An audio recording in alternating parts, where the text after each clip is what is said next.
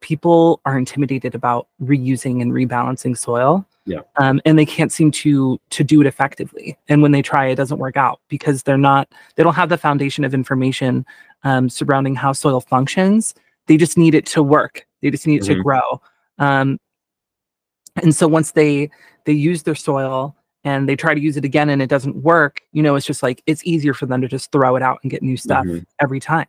But it takes that understanding of, balancing nutrients and also encouraging biology and nurturing nature, nurturing biology to keep everything thriving. Living soil can last forever.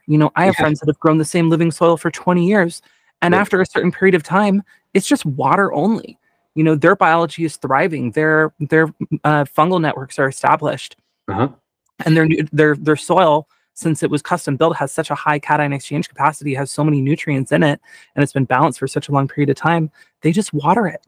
And it's the best product ever. You wouldn't believe this product. Oh yeah.